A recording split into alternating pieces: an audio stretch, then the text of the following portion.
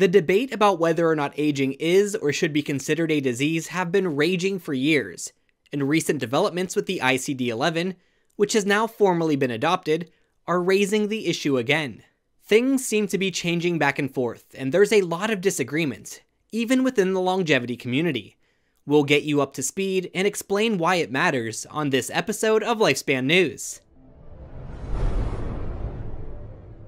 The International Classification of Diseases, or ICD, is a tool maintained by the World Health Organization to standardize the process of recording and sharing data about diseases and related health problems. Early forms of this date back centuries, but today it is interwoven into policymaking, funding decisions, insurance, and more, so it's very important. The 11th version of the ICD was started in 2007, but finally came into effect in January of 2022. Though it will take some time for the changes to be fully implemented. In ICD-11, a new category of codes, called extension codes, have been added. These codes serve as adjectives, adding additional detail. One of these new extension codes, XT90, means aging related, or more specifically, it means caused by pathological processes which persistently lead to the loss of organisms' adaptation and progress in older ages. Another change has caused even more controversy. ICD-10 had a code for what could be called senile debility. ICD-11 replaces this code with MG2A, originally meaning old age. Here, old age is categorized as a general symptom rather than a specific disease. Defining aging as a disease has long been a goal of many members of the longevity community, and they welcomed these changes in ICD-11. However, this spurred quite a bit of debate. In October of 2021, an international group of psychiatrists published a comment titled, "Not a Disease," a global call for action urging revision to the ICD-11 classification of old age. This argument was focused on the idea that the MG2A code was pathologizing chronological age, potentially leading to an increase in ageism and discrimination. They said, "We strongly suggest that WHO consider revising the proposed ICD-11 classification because old age is an ageist term." They instead suggest using the term frailty, which can be defined without being tied to chronological age. And here, I think they have a strong point. I totally agree that chronological age will and should continue to be less and less important and less meaningful. After all, what we really care about is biological aging. It doesn't make sense to choose an arbitrary age and say that anyone over that suffers from old age. That seems silly today, and will seem even more silly in the decades to come. Instead, what would be important to get across is the idea that just because an elderly person's health issues may be common in their peers, doesn't mean that's okay. Today, it may be normal or expected to experience some level of decline with chronological aging, but that doesn't mean that it shouldn't be treated like the medical condition that it is. Older people should not be expected to accept or put up with health issues that are treated in younger people just because of their age. To me, that would be an example of truly consequential ageism that we should all fight. This is a point that Nicola made in a previous X10 video that we released on this topic. Here's how he put it.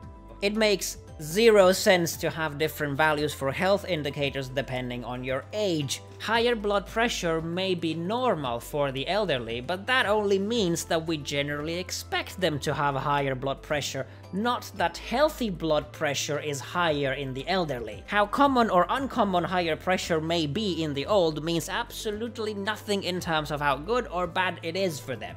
This kind of reasoning is pretty much a case of appeal to normality. That is a logical fallacy that says basically that if something is common, then it's also alright. And it is brought up by some as a reason why aging couldn't be a disease. It happens to everyone. So? Everybody gets the flu. Should we throw it out of the ICD? I would suggest watching that entire video, because he makes a ton of great points. So I've already expressed where I agree with the people arguing against including old age in ICD-11, but I also disagree with them quite a bit. For example, they write, "The use of the term old age would empower the anti-aging industry, which is worth billions of dollars per year globally with the promise of eternal youth, an irresistible yet futile concept." Ultimately, time may tell if they are right about that, but I don't think they are. Regardless, it seems that their argument had some impact.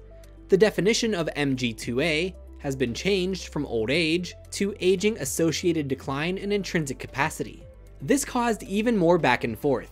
Reacting to the news, David Sinclair tweeted, "The exciting move by the WHO to define aging as a treatable medical condition has sadly reverted." And he linked his own correspondence in The Lancet, co-signed by other longevity leaders.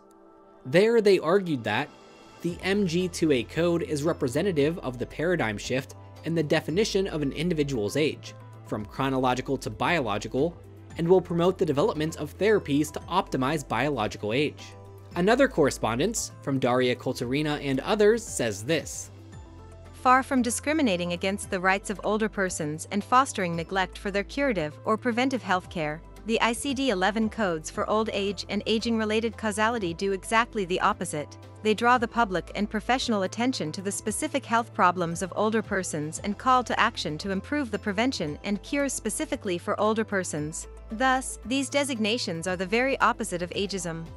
Aubrey de Grey also weighed in on the discussion, answering a question posed on Quora with the following: "I'm sure that the reason they changed it was that old age connotes merely having been born a long time ago and says nothing about health, hence it was obviously a dumb term to have used in the first place.